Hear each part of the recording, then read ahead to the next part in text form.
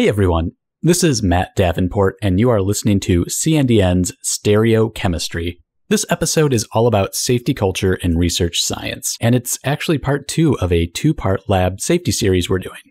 If you haven't heard part 1 yet, I recommend giving it a listen first. It's not absolutely essential. Everything in this episode should make sense without hearing our previous show. But I do think it provides some context that could make this episode a little more meaningful for you. A quick word of warning, though. That first part does describe a couple lab accidents with some graphic details. So please take that into consideration while deciding on whether to give it a listen. With that said, we're just going to jump right into it this week. Joining me again is C&EN's safety guru, Jyllian Kemsley, from her office in beautiful Northern California. As we got ready to make this podcast, I was talking a lot about safety culture, and before we started recording, Jyllian pointed out that there's a difference between safety culture and a culture of safety. So why don't we start with that distinction? What is it? So everywhere has a safety culture. It may be a good safety culture, it may be a bad safety culture, but everywhere has some sort of safety culture already. So if we back out of laboratory safety, so say your workplace has a rule against holding business calls on a cell phone while you are driving. For employee safety, we do not want you to do this. So the rule is there. Now, a place with, say, a poor safety culture, everyone would ignore that.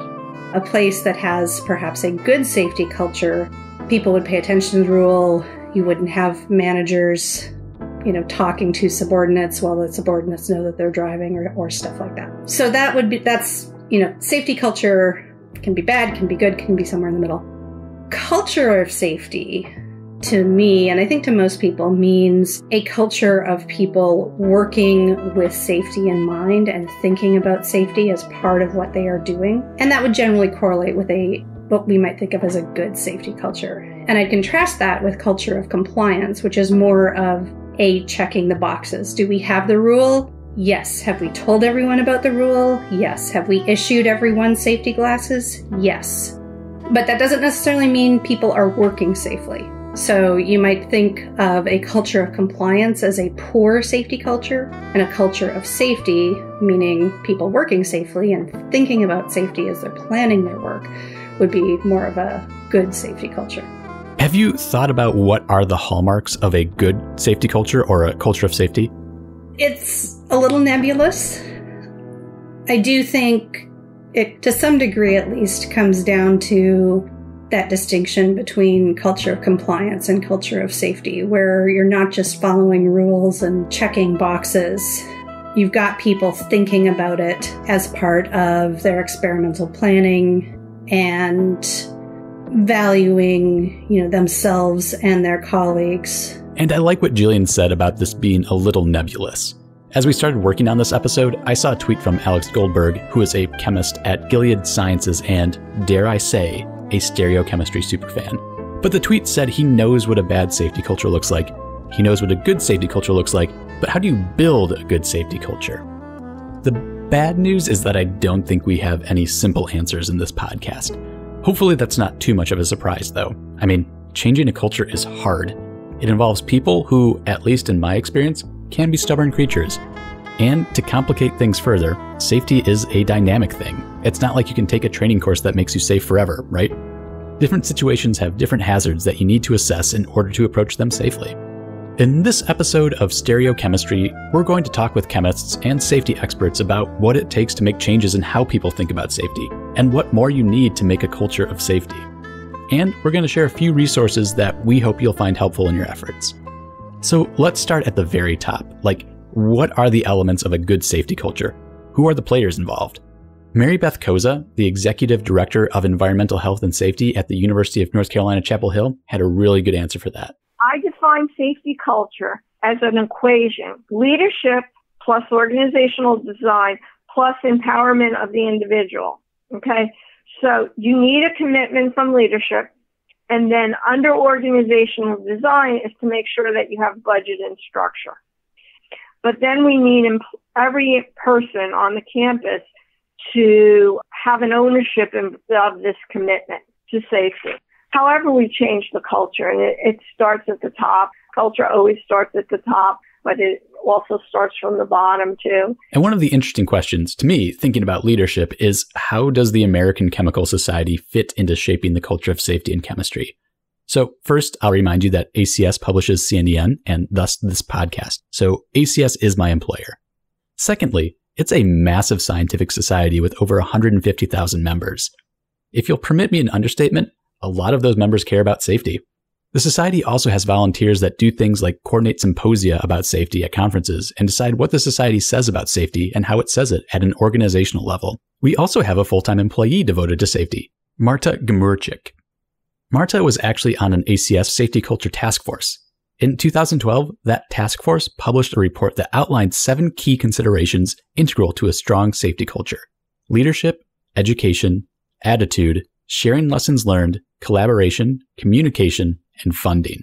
But in my personal opinion, there are 2 that are the most important, and these are leadership and education. That is Marta. And, the directions and strength for safety cultures in any organization is set by its leaders, because these are the leaders that inspire others to value safety. But, laboratory safety also involves the development of very specialized knowledge and skills. And this must be an integral part of the chemistry curriculum. So traditionally, we have been teaching students what to do or what not to do in order to be safe in the lab. So, for example, wear safety goggles, don't wear open-toe shoes, tie long hair, and so on. And these are rules, important rules. I don't think rules influence the change. And this is what safety used to be for me. But safety is so much more. It is understanding hazards, being able to find information about hazards, also understanding these risks from the hazards, and being able to critically think about ways to minimize these risks. The goal of that education is then, in essence, moving away from a culture of compliance. It's moving away from safety as a set of rules and treating it as a way of thinking about what you do. When you think about science, right, we always think about scientific method, how you build a new scientific discovery. But if you think about the lab processes, to me, after working all this time with chemical safety, it is so obvious that before you do something in the lab, you should have, hazard assessment. We know chemicals do have this intrinsic hazards, right? We know there is certain, danger related to working with chemicals. So it should be so obvious that before you design any process, you should think about these hazards. You should know how to find information about the hazards. Then you should know how to, assess risks, right? So I want to kick it back to Jyllian here. Do you remember your safety training in grad school? Did you have one? We did have safety training. I don't remember most of it. The only thing I remember, and so the only reason I can say that I know we had safety training was actually they took us out to the parking lot and let us set off fire extinguishers. So that's the only thing I remember. A decade or so later, I was at a friend's house and her toaster oven caught fire and she had a fire extinguisher. And I think there were 5 of us in the kitchen. Everyone was kind of standing around looking at each other like, okay, there's the fire extinguisher. What do we do? And I was the one who took it and pulled the pin and actually put it out. And I think part of that was because I had done it before. So that is also the only thing I remember from my safety training at grad school, going out behind our building and having the opportunity to actually use a fire extinguisher. I think that there is something to be said for, probably everyone in that room with you knew academically how to use the fire extinguisher, but having done it before and knowing that it's a thing you can do to put out a fire. It's muscle memory to some degree. You're less freaked out by it having done it before. I think that goes to an important part, or maybe what should be an important part of laboratory operations, similar to we all have to do fire drills, for example. And part of the reason for doing that is so that people have walked through it and know exactly what to do if there is a real fire, what they need to shut down, what they need, how do they get out of the building. And they have that muscle memory, so it becomes routine. For people working in a laboratory where there's enough of a hazard that you have to respond to it, to actually walk through what your response would be to that so that people do have the muscle memory. Many of these different elements of education and training that we've been talking about have been formalized in an undergraduate safety education textbook, which we're going to talk about in a second with Ralph Stewart. He's the environmental safety manager at Keene State College, a primarily undergraduate school in New Hampshire. He's also the chair of the ACS Committee on Chemical Safety. In our last episode, Jyllian and I talked about the Sherry Sanji case and how Jyllian hoped it was a watershed moment in laboratory safety. And I think that everyone I asked about it agreed that it was. That since Sherry Sanji's death, the way we talk about and practice safety in the lab has improved overall. And Ralph says there are a couple of other important factors to consider as to why that is. As I've been exploring the history of chemical safety, laboratory safety, I've seen a lot of articles from the 1920s and 1930s where faculty were saying that their students were not learning enough about chemical safety, and employers were saying the same thing. There were deaths in the laboratories. Marie Curie is the most famous one, but she not only died from her science, her daughter died from her science, many of her lab techs died from their science.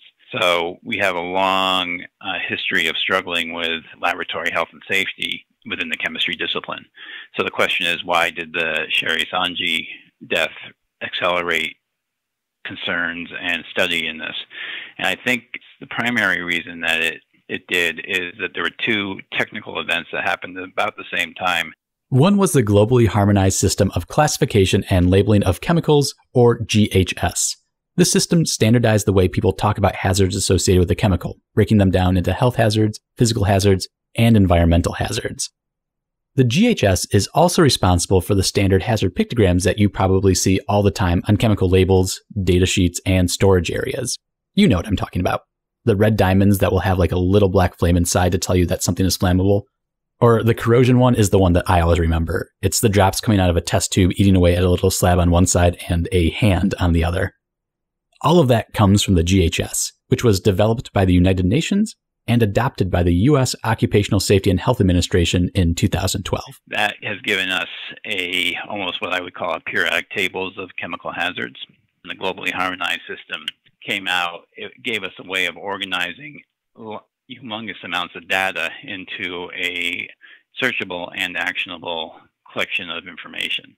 And that's essentially what the periodic table does as well. The second development that Ralph credits with the sustained improvements to safety culture comes from that undergraduate textbook we mentioned. So in 2010, there was a textbook written by Dave Finster and Bob Hill that outlined the RAMP approach to laboratory safety. RAMP is an acronym and mnemonic device. You've got R for recognize the hazards, A for assess the risks, M for minimize the risks, and P, prepare for emergencies. The really important thing about it is that it separates the recognize step from the assessment step. So in the typical intuitive approach that we used before that, if you saw you had benzene, then you assumed, oh my God, you have a carcinogen, you have a flammable chemical. But just the fact that you have a mil of benzene, 1 milliliter of benzene in the fume hood does not present either a fire hazard or a toxicity hazard. So you have to not only identify the name of the chemical to understand the risk, you have to assess the situation. Is 1 mil of benzene in a fume hood a hazard? Very unlikely that you can come up with a scenario where it would be. Now, if you're working with a gallon of benzene in a fume hood, or half a gallon of benzene on the bench top, yeah, you have a very different scenario. So by giving us a way to separate recognizing a hazard from assessing the risk, the RAMP really avoids conflating different steps of the process.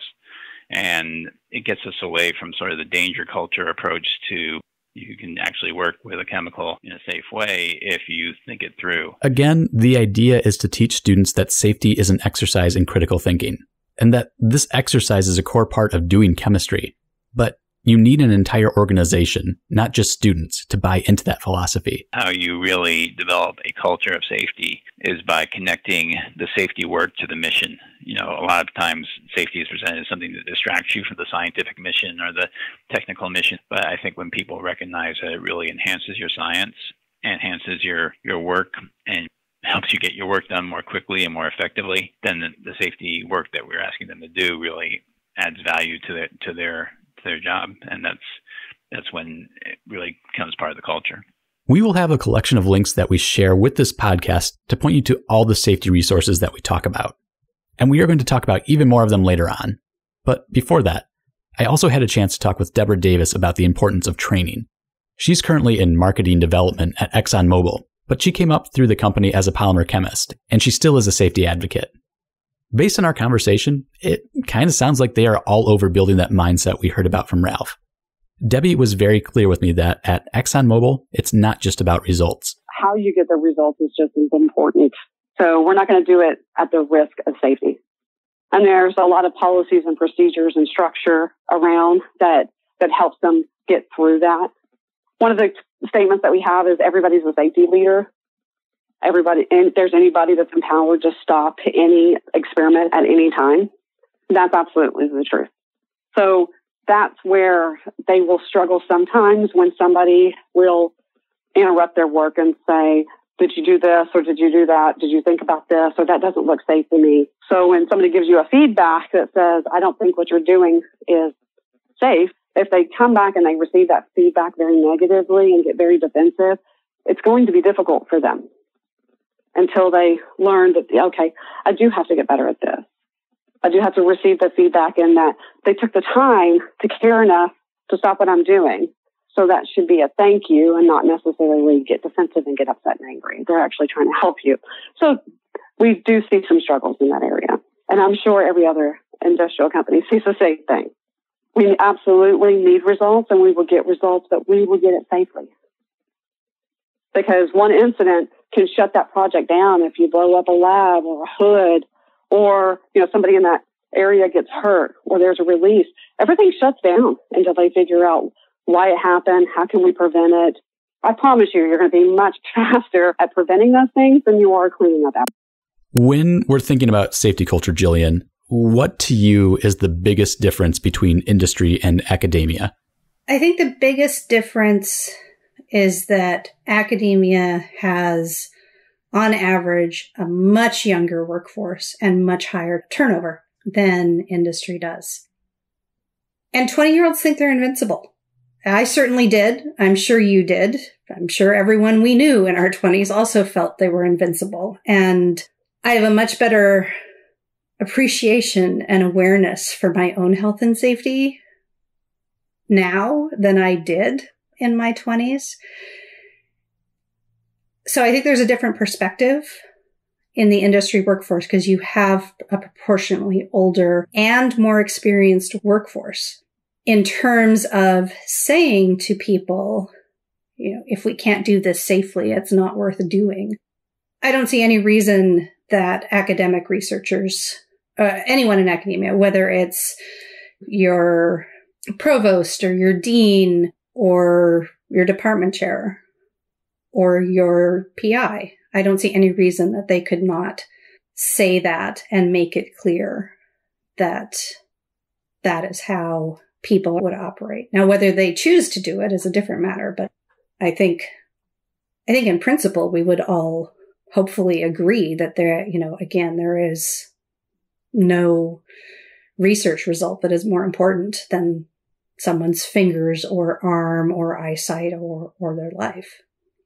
With that in mind, we wanted to talk to somebody about changing safety culture in an academic system where they did have that tragedy, to hear how it was done. Which brings us to Debbie Decker. Debbie is the safety program manager for the chemistry department at UC Davis, and she was there when the entire UC system was legally compelled to bring its labs up to California labor codes. This was part of the 2012 settlement the UC Regents made with the Los Angeles District Attorney's Office in the criminal case following Sherry Sanji's death. I asked Debbie to describe what that was like. It was just abject fear. I mean, really, it was terror will cause people to become laser focused on things.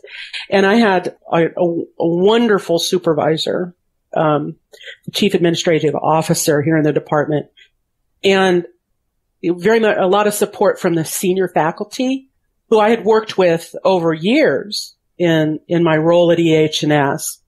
and with the department chair, and the department chair changed in the middle of this, but both department chairs were very supportive, and just whatever you need, Debbie, whatever you need, tell us and we'll make sure that the faculty come along. And it was lots of communication. And I think being a woman helped. Being someone who isn't authoritarian, if I have to be, I can be, but that's not a comfortable role for me. I just came out collaborative. It's so fundamental to who I am. And because I had worked with senior faculty in other contexts, that helped tremendously. And communicating, okay, gang, this is what we got to do. You can go squawk at the regents if you want, but here it is. And we'll try to make this as painless as possible, but this is what we have to do. For those of you who listened to our last episode, you might remember that I teased this episode with Debbie saying that the ACS could be doing more on the safety front. And I was being a little sneaky. Don't get me wrong. Debbie is a fellow of the ACS who's been volunteering her time and effort for safety issues for a long time. She does think the society could do more, especially in terms of having safety information discussed and shared by more divisions within the ACS. But here's where I was a little sneaky. She's also really proud of what the society has done to push safety culture in a positive direction. And one of the biggest changes sounds like a straightforward one to make. Here's the quote from Debbie that I used to tease this episode, but I'll play you the whole thing this time. What can or should this massive scientific society do to help sort of further these efforts? More. More. One of the highlights of my career as a volunteer in the ACS was that I'll get emotional about this, Matt, because it was huge. I can't tell you how huge it was that after 100 150 years, there's safety and ethics are the core values of the society. That's huge. People say, well, of course, safety and ethics. No, you got to say it. And that's how I feel we honor the memory of those people who have died on the altar of discovery research. We honor Sherry Songji when we make safety a core value of the society. We honor their memory.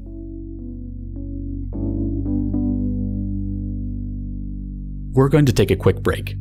When we come back, we'll be talking more about those safety resources that we promised earlier. Stick around.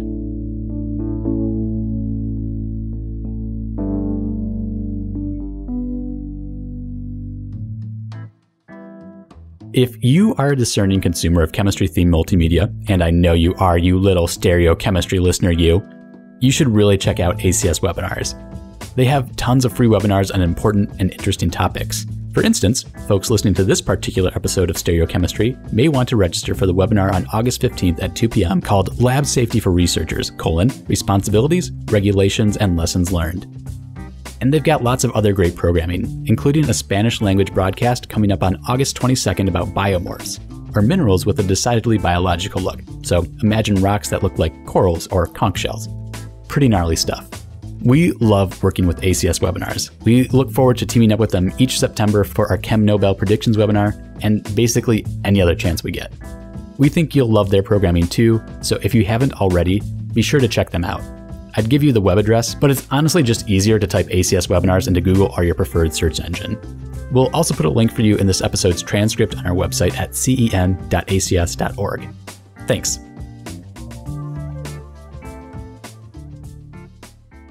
We spent the first part of this episode talking about leadership, education, and training, all of which are needed to move from a culture of compliance to a culture of safety. But we haven't touched on another really important element, which is empowerment. What do you do when you have safety information that you want to share? Where do you go to when you have a question that needs to be answered? If you don't know, it's super easy to do nothing or even convince yourself that maybe it's not worth speaking up, that your voice doesn't need to be heard, or at least not in that moment. But I would contend that that attitude does not jibe with a culture of safety. So in the second part of this podcast, We're going to talk about some of the other resources where you can go for answers, share your ideas, or even just talk with other like-minded people. And I want to start this discussion with Jyllian. In our last episode, you shared a story about seeing a liquid nitrogen dewar being filled with its safety valve closed and not saying anything about that because, in part, you didn't know who to say something to. Looking back now, can you think of people you could have talked to? I think the person I would go to, there was someone who I think he played a role that was kind of safety officer and kind of the chemistry department facilities manager. That person was probably the appropriate person to go to. But, the other part of that is not just knowing who to go to, but also to feel like that would be welcome information to the department. So part of making clear to people who to go to, I think, is also making clear that it's okay to go to them. I've been fortunate in that I did research as an undergrad and a grad student and in university settings and then also at a national lab. I think through all of that, I've worked in both cultures of safety and cultures of compliance. And thinking back to a culture of compliance, one thing I remember is feeling unsure about talking to safety officers when I, see something unsafe or not knowing how to do something safely. I would wonder, am I going to get in trouble or is my advisor going to get in trouble? And so I think it's a big deal knowing that you can trust the person that you're talking to. So if you are a safety professional, how do you build up that trust? That's what I asked Kim Jeske of Oak Ridge National Lab about her experiences over the years. What I might have expected on a daily basis would be someone to come and say, hey, I'm planning this new research project or this new experiment, and I'm trying to find information on this component or a system setup, that kind of stuff, anything in general, and I'm not finding anything. Can you help me?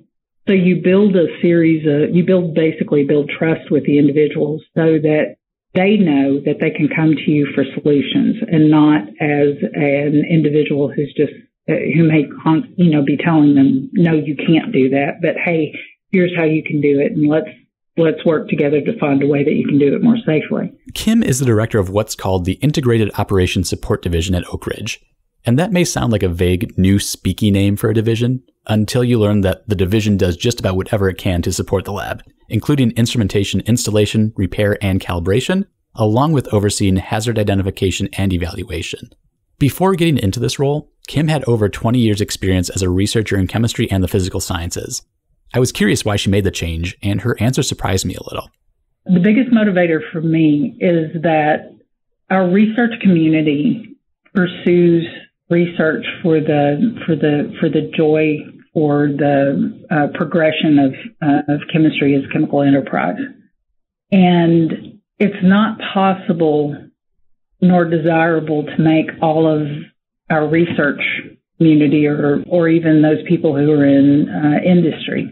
It's not possible or desirable to make all of them experts in chemical safety. This is what surprised me, because it's really easy for me to say, nuh-uh, we should all be safety experts. That would be excellent.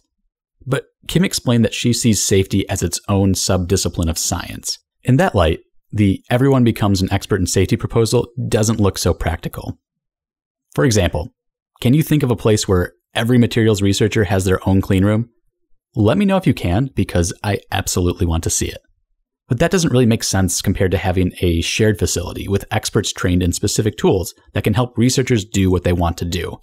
And of course, you need to be able to understand and communicate with those experts, but you don't need to be those experts. It's much the same with safety. So to me, what hit me early on in the early 90s was that there was actually an area of support where folks like me could learn more about the chemical safety side of things and enable them in their research to do their research more safely. Now, Kim and her team are helping researchers plan the safety side of their operations. And those researchers know and trust that she's there as a resource. People just simply don't know what they don't know. And empowering them with basic principles that they can expand on. For example, not trying to understand the individual hazards of every material that they work with, but understanding the process that you go to find that information and use that information is an incredibly powerful tool for everyone that's out there. And that puts them in a much better situation of doing what they love and doing it safely. And there may be other options for people to talk to at your institution if you, say, don't feel comfortable going directly to a safety officer. In reporting this story, I learned about the existence of what are called laboratory safety teams, which can be made up of a diverse group of researchers, including students. I'm going to let Kaylee Miller explain what those are. She was on one of those teams at the University of Illinois Urbana-Champaign as a PhD student. She had actually just graduated when we spoke, and now she's working at ACS as a development editor for journals. Her portfolio includes the forthcoming ACS Journal of Chemical Health and Safety. So laboratory safety teams, sometimes called joint safety teams, have emerged all across the U.S. as a supplementary approach to improve safety culture in academic institutions. So they're kind of like collaborative groups of students comprised of laboratory safety officers, faculty, staff, those kinds of people that they'll meet on a regular basis to discuss safety, any kind of safety issues. The University of Illinois Joint Safety Team was established in 2016 by our department head. So the main focuses of our group have been near-miss reporting, monthly safety officer meetings, supplemental TA training, and things like that. Kaylee told me that the first such team was founded in 2012 at the University of Minnesota with help from Dow. The Illinois safety team actually used that first one as a model for starting their group. And the way I've described it probably makes it sound like it was clear sailing, but it wasn't, especially when it came to near-miss reporting. We had a hard time launching it because, the PIs want their students to be safe, but they also don't want to, get themselves in trouble. It's like, the students are tattling on the PIs, and then the other, professors are going to know that which labs are unsafe just because of the amount of near misses that are submitted. So ours is confidential, and we try and keep it so that you don't really know what labs. And so we try and be selective about what we present. That kind of discussion about it, I think, really goes a long way. Even if not everything is reported, it just kind of starts creating this culture, essentially, of, a safer people that like to talk about safety and like to think about safety more. So safety professionals and safety teams are a couple in-person resources you might have available to you. But there are also a lot available on the internet. We're going to talk about a select few, but this list is by no means exhaustive. So please let us know about more on Twitter or email us at CEN_multimedia@acs.org. And before we get into web resources, Jillian has some sage advice for you. There's all sorts of possible tools, and not everything has all the information. I think possibly the closest you might come to that is PubChem, which has safety information in it. And in particular with PubChem, one of the things I really appreciate is that it tracks back where it got that information from. So you can see the source and evaluate how applicable, what that particular source did is to your situation. I think the really important thing in all of this is to evaluate the source of your information. Would I rely on Wikipedia for safety information, for example? Wikipedia is great on a lot of science stuff, but I would not trust my life to the safety information in there. I think this is an area where that literacy component becomes really important. What is this information? Where is it coming from? How much can I rely on it? The first website we're going to talk about is called The Safety Net, which is a website that collects what are called SOPs and other safety resources. I'll let Alex Miller give you the rundown. He's a synthetic chemist at the University of North Carolina, Chapel Hill, and he launched The Safety Net with his friend and colleague Ian Tonks of the University of Minnesota.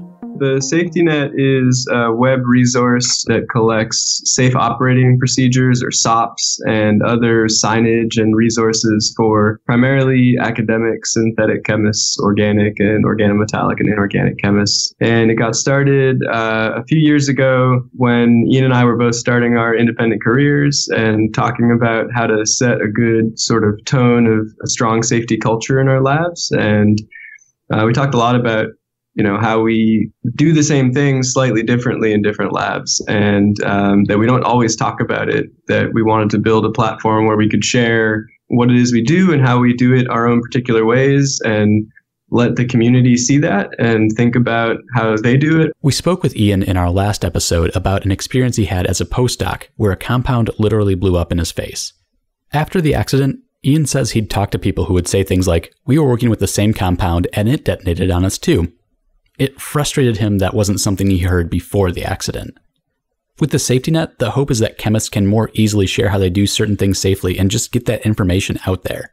And also that the collected knowledge can actually help accelerate research as well as improve safety. When you are starting up a lab, you're doing the same thing that a lot of people are doing across the country. And I think that having a collective resource in place is a great opportunity for us to combine our forces and actually spend less time repeating the same thing over and over again, while also potentially learning different ways to do things. The first SOP was submitted to the safety net in 2016, and the most recent one was posted earlier this year. So we're trying to see how this is going to evolve over time. And I think that what we're really looking forward to is getting more contributions from the community. I know we've had a lot of conversations with people offline that have been really helpful for us, changing the way we do our chemistry and learning new things. And so the more people that are willing to contribute, I think the better that discussion is going to get. Yep, totally. And to me, the takeaway from all this is to talk about it. And that includes with your lab mates, with your EHS people, with colleagues from industry and from other universities. And from all that, a lot of good habits can form and a good safety culture can form. The next safety resource we want to talk about is called Not Voodoo, a website I actually learned about from Alex and Ian. Not Voodoo is also fueled in part by contributions from the community. But I was surprised to learn that the site launched in 2004, before such things were common on the internet. At that time, there weren't online resources, but it was so obvious to see how one would be useful. Google didn't really work either at that time. So I couldn't even search and find stuff.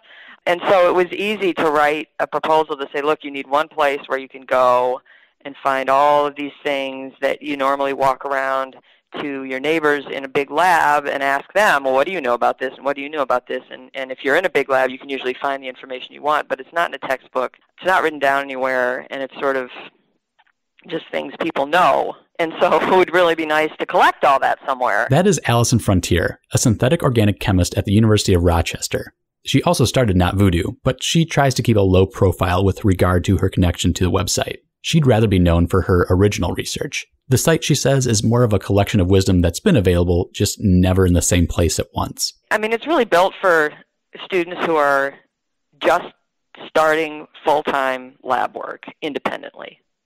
Often you're just thrown into, you're given a bench and a hood and a mentor and a project, but you have to figure out a lot of things on your own. And so what I tell my students when we do safety training is, get 3 opinions. Like, one can be on the internet. one should be, an actual person near you, and then a third one that, is somebody else who's some kind of authority. There is a lot of information on the site, but my favorite items are collected under the tab labeled Rookie Mistakes.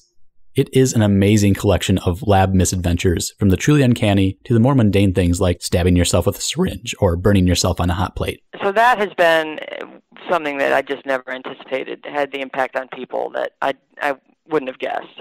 And maybe nobody would have guessed, actually. So what would happen is I would go to university and I would give a talk, and then I would meet the students who actually used it and knew about it, and they would, and if they did manage to connect me with it, they would say, well, those rookie mistakes are a lifesaver from having a bad day. I think that people can go and look and say, oh, it's not just me. People make mistakes. The last resource we're going to talk about is the Dow Lab Safety Academy, which Dow launched in 2013. Since then, it's had over 75,000 people enroll from hundreds of universities, companies, and government agencies, according to numbers Dow shared with us. It's been accessed in 150 countries. Mark Jones, a strategist and communications fellow for Dow Chemical, tells us that the academy grew out of Dow's collaborations with universities. As Dow was sharing safety information with those collaborators, the company realized they could share fundamental information more widely using the internet. Much of this is not that kind of esoteric rocket science-y stuff. It's like, how do you use a fume hood correctly? How do you use gases correctly? Are you putting change around your cylinders? how do you handle vacuum equipment? What's the best personal protective equipment for different applications? These are broader categories, simpler concepts to get across. So there's an obvious question here, and it also applies to the safety net and not voodoo, but it just feels like it looms largest for a company like Dow. And that question is, if you're putting safety information out there, aren't you afraid that somebody's going to sue you if something goes wrong? But I think the thing that is always a challenge in a big corporate environment is we do have lawyers and we are in a litigious society, and it is always dangerous to go out and tell anyone you can do something safely. I think the thing that I must give a lot of credit to our executives for actually shutting down that noise and saying this is really the right thing to do. The universities are still having still fires and crazy events that we don't have in industry. We must share with them. We must make the chemical enterprise better. At the top of this episode, I said something about not having simple answers about how to change safety culture. And maybe that wasn't precise enough. Through all of these interviews, the one thing that sticks with me most is that you just need to talk about safety. And that seems pretty simple. Maybe not easy, but simple. You need the individual chemists, the students, the postdocs, the principal investigators talking about safety and sharing what they know. You need to have safety professionals that you trust to be part of those discussions. You also need universities, chemical corporations, and massive scientific societies being vocal and setting the tone when it comes to safety. Change starts at the top, and change also starts at the bottom. With that, we've come full circle. The decent thing to do would be to end this episode and let you get on with your lives. So that's what we'll do. But we are by no means done with this discussion because we know you aren't done with it either. This was the tip of the iceberg, and we want to hear all of your feedback. Email us at cen_multimedia@acs.org or tweet at me at Mr. Matt Davenport. Jillian's at J. Kemsley. I also need to thank Bob Hill, who is one of the authors of the book Ralph Stewart mentioned in this episode earlier. He got these safety podcasts off the ground. And Carmen Nietzsche of the Pistoia Alliance connected me with so many amazing people and stories. Lastly, I want to give a big shout out to our C&EN colleague Bethany Halford, who helped us connect with Kay Barry Sharpless before our deadline for our previous episode.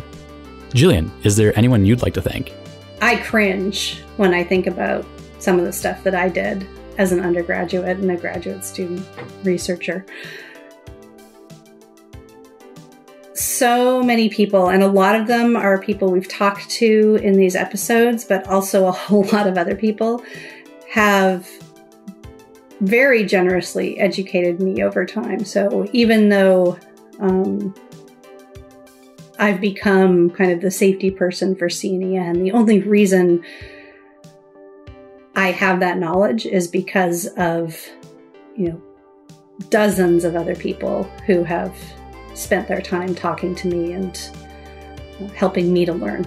So I'm not even going to attempt to name all of them because there's no way I could do that, but I would just like to give a collective thank you to anyone who has ever spoken to me about safety, because all of those conversations have been valuable. This week's episode was written by me and Jillian. I also produced the episode. Our editors are Lauren Wolfe and Amanda Yarnell. Sabrina Ashwell is our copy editor. In the first part of this podcast, you heard Played by Ear by Unheard Music Concepts, as well as Compassion, Key Version, and Let That Sink In by Lee Rosevere. During the second half of this episode, you heard Thought Bubbles by Lee Rosevere and Glimmer by Nylor. Don't forget, if you're not yet subscribed to Stereochemistry, you can rectify that on Apple Podcasts, Google Podcasts, and Spotify. Thanks for listening.